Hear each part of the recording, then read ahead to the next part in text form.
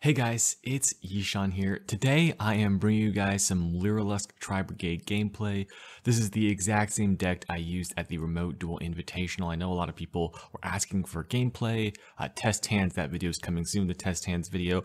Don't worry, you Grand Maju fans, I've got a Grand Maju deck profile coming for you guys this week. So make sure you subscribe, turn on those notifications, and let's get into the gameplay. So here we are with game one against Jordan, MHITT. Now, I lose the rock, paper, scissors, so I am going to be going second in this game, but that's all right. Going second is fine. Okay, so let's take a look at what happens here. Let's pause here for a second, take a look at the starting hands here. Okay, we've got, well, before we keep going, we've got, my opponent's got an Ash, a Sinister Shadow Games, a Shaddoll Hedgehog, and an Ecclesia. With a Meltdown, and I've got DD Crow, Rescue Cat, Sapphire Swallow, Gamma, Warbler. So we both have pretty good hands. So that's always good. You know, it's going to be a good game. Okay, so let's take a look here. He starts with a magical Meltdown, and he's going to grab an Alistair. Now, he normal summons the Alistair here. Okay, and this is an important point in the game because it's our first decision. First question is, do we Gamma this? And I decide not to, right? Because I'm looking at my hand and I see a cat in it. And Rescue Cat is very likely to get a hand trapped. And against Shaddoll Dogmatika decks, you know they're running hand traps. Almost everyone's running hand traps right now. I also have a DD Crow, which is able to stop an Alistair as long as they don't have a second Alistair, okay? And so I decide to actually not Gamma here and let them search the Invocation. Okay, and I see my opponent links off. I see he goes for a Celine's or a Light Link, I should say, and I realize I need to DD Crow this Alistair right away. It's actually, you don't want to chain DD Crow to the Invocation, because in both scenarios, if they don't have an Alistair, you don't want their Invocation to be able to shuffle back the Alistair to do the same thing they were doing again, or add Alistair to its hand to shuffle it back. So you want to DD Crow now and hope that the activation of Invocation is illegal. Now, I noticed in this guy's hand, he actually could have activated Invocation and probably made a construct actually here. I'm a little surprised that he didn't do that. Oh, actually, I think Invocation has to be both from the hand. So I guess he didn't want to waste his Ecclesia. So he decided to go for an Ecclesia instead of a construct, which I can't understand. So, right. Okay. So here comes the Ecclesia. He is going to search a punishment. So he's gone for punishment instead of trying to Invocation for his Ecclesia and his Hedgehog away. Heads to and passes his turn. So he's got a punishment, he's got a Shadow Games, and of course I don't know this, but my hand is looking pretty good. I drew a Tanky, which is a fantastic top deck, and so I go for activating it. And he decides to Ash here, and I don't blame him. I would have preferred my opponent, I think maybe more experienced opponent, would have tried to Ash the Fractal there, because it's pretty likely that you can open 2 Fractals since you run a total of 6 of them in your deck. However, it's the same result for me. I am just simply able to activate my Psy-Frame Gear Gamma here, and because I really want this Tanky to resolve, and I'm going to grab my Fractal here. Okay, so this is why I love Gamma in this deck, because it's honestly, your opponent sort of has to Ash at the Fractal step. One Ash is not going to cut it against like a full combo board, although this guy does have traps, so maybe you can afford to play around Gamma if your hand contains some traps, but he didn't this time, and so I was able to get my Omega off. And you can see why Omega is so important, because I actually want to be able to special my Warbler so that I can special other cards from my hand. So I'm able to get rid of the Invocation, which is unfortunate because I didn't know the other card in his hand. I was hoping I'd hit the other card, but you know, it is what it is. I go Fractal, I send the Sparrow, and I go Warbler effect. And he allows us to go through. If you can stop this, you should try to, but he didn't have any way to negate this effect. So this is going to happen, and I'm going to special summon this.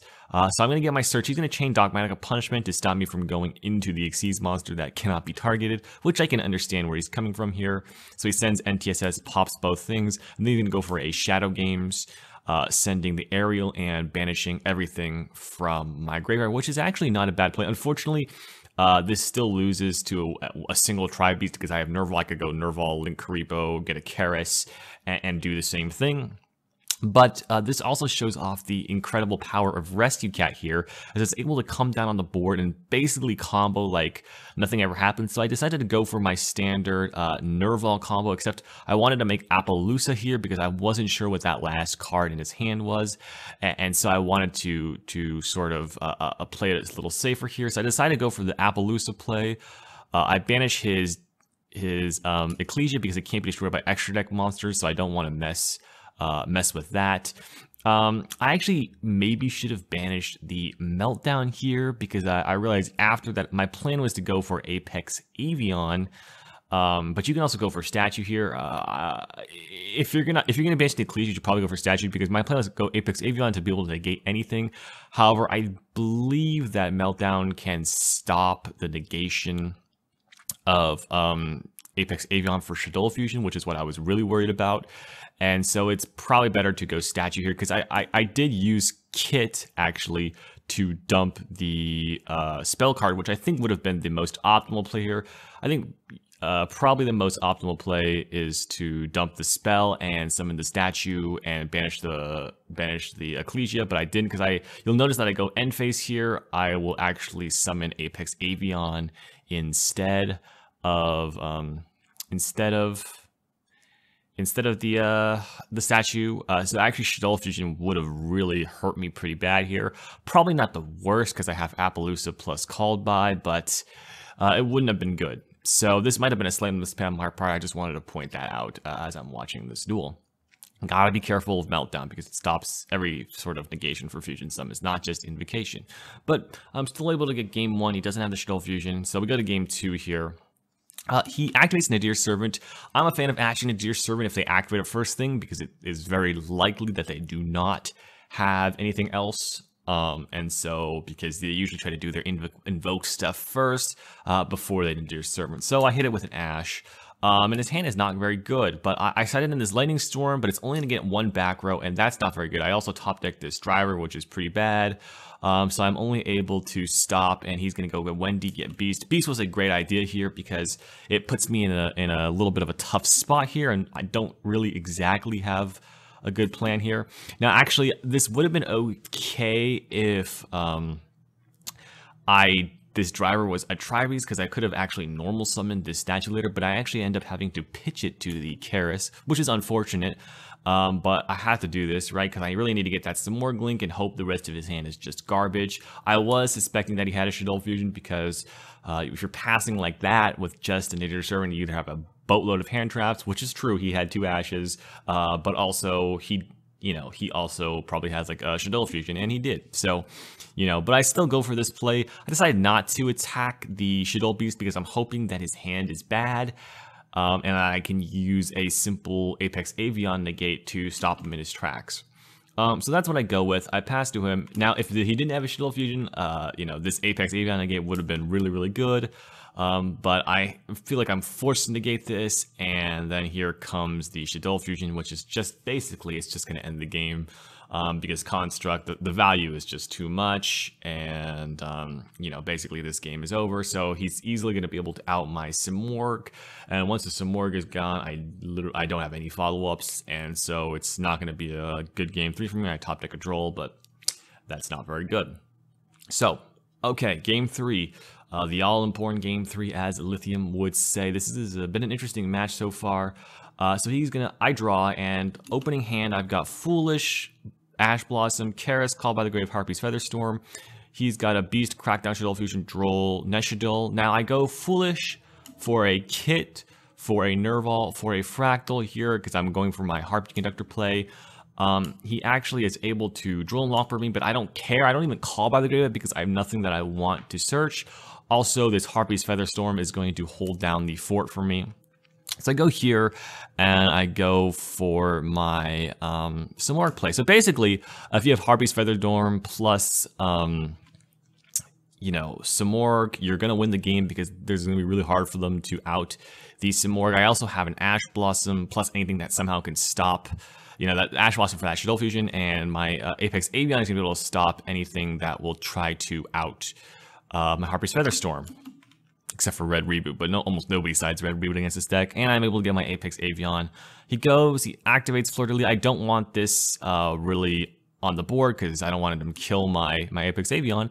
So I just go with the Harpy's Featherstorm and that thing is negated. So he basically can't do anything, he passes. And this is where this Harpy's Featherstorm plus some more combo really comes in, where it's just like, if you can get a whole turn with your opponent not doing anything to your board, I have a negate pending plus more follow-up later. So I get a Sparrow, grab a Nerval, and basically the game is over from this point. It's just a matter of finishing the deed, maybe playing around a few things like Nibiru.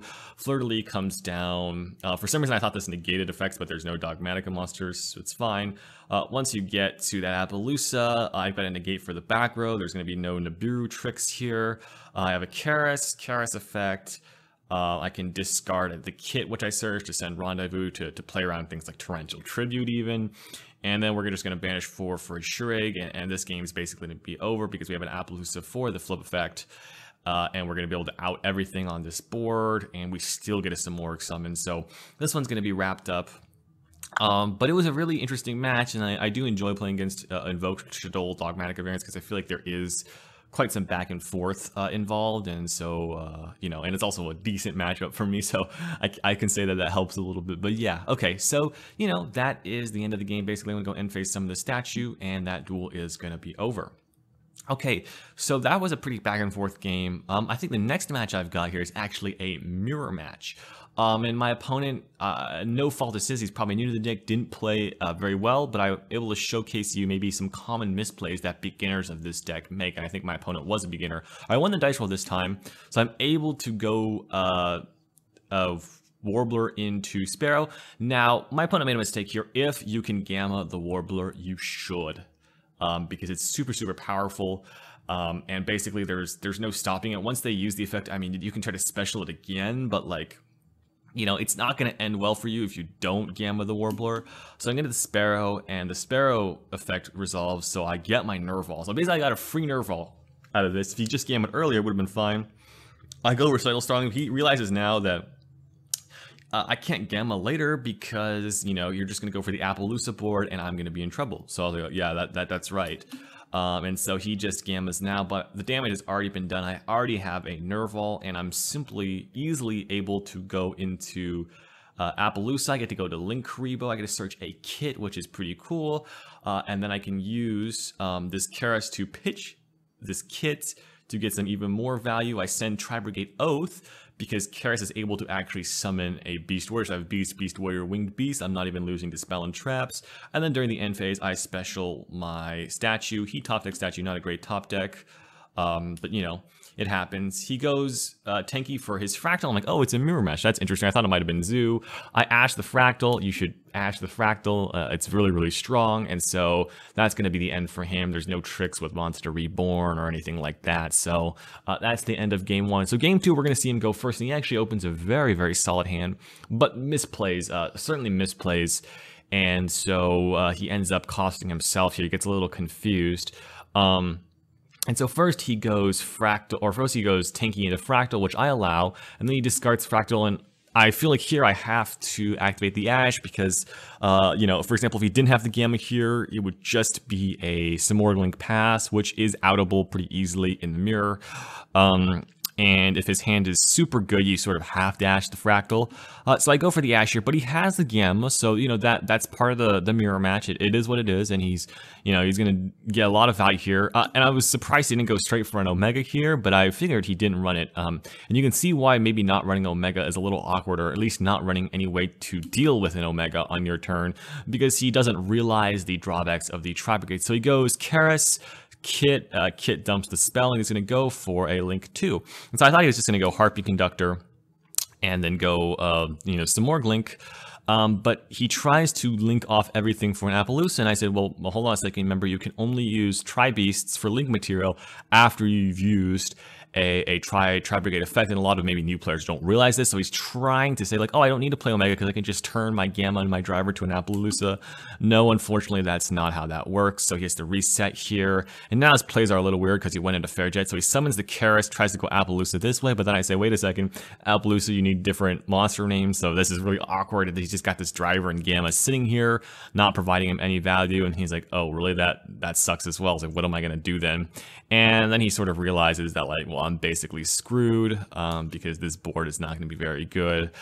Simply just having one thing is not going to be enough. Now, he still could have went for some plays here, so I think his concession was a little early. For example, he can turn Rugal and Karis into an Appaloosa and then use Fractal effect to banish 3. I'm not sure why he didn't do that, but he probably was just frustrated at himself with his misplays, and so that is that. So that's game 2, guys, and let's get on to game 3 here. But you know, that wasn't the most high quality match, but I did want to show you the difference, a little bit of knowledge about the Tri-Brigade Lyrilusc deck can make for you. Okay, so let's go into game 3.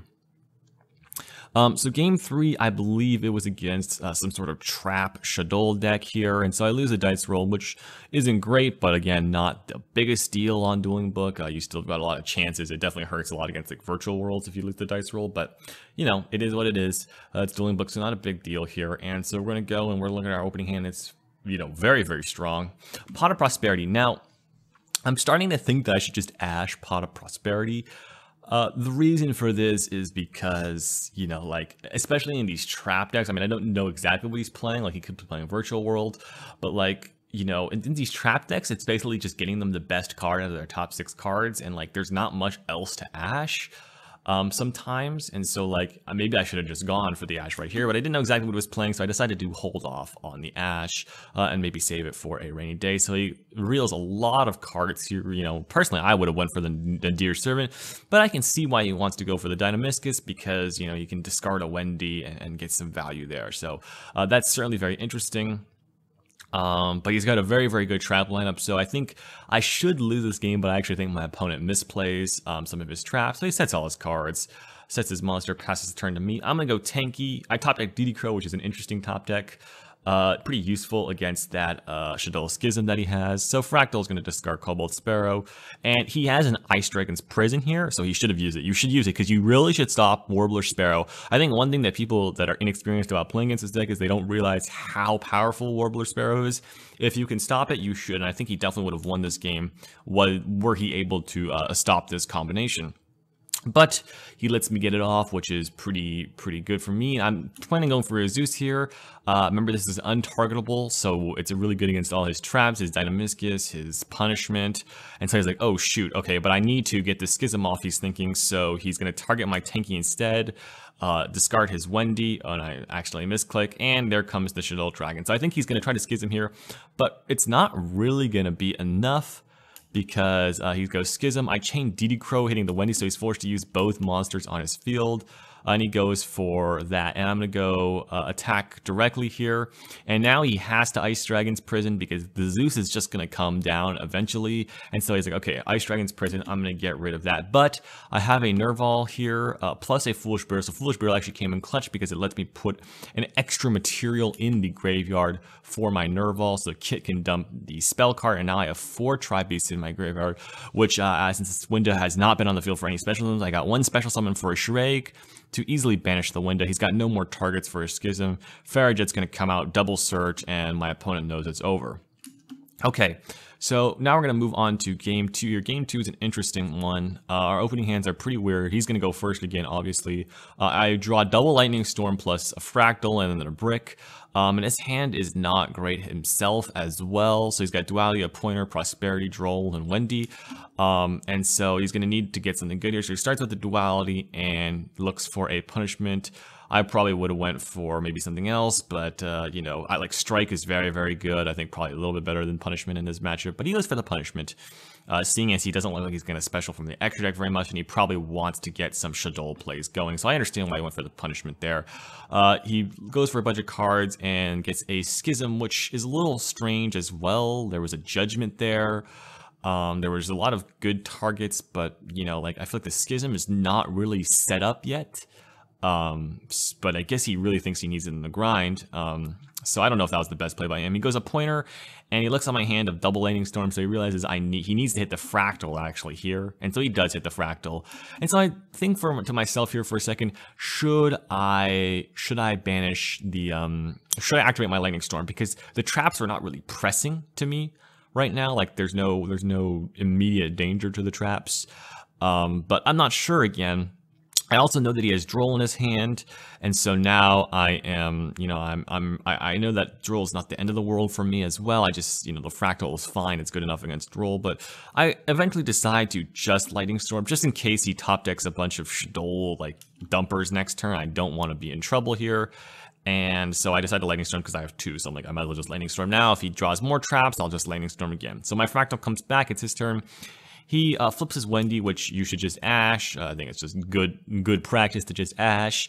And he actually has a Duality, which you can activate now with the new rules. I looked that up after.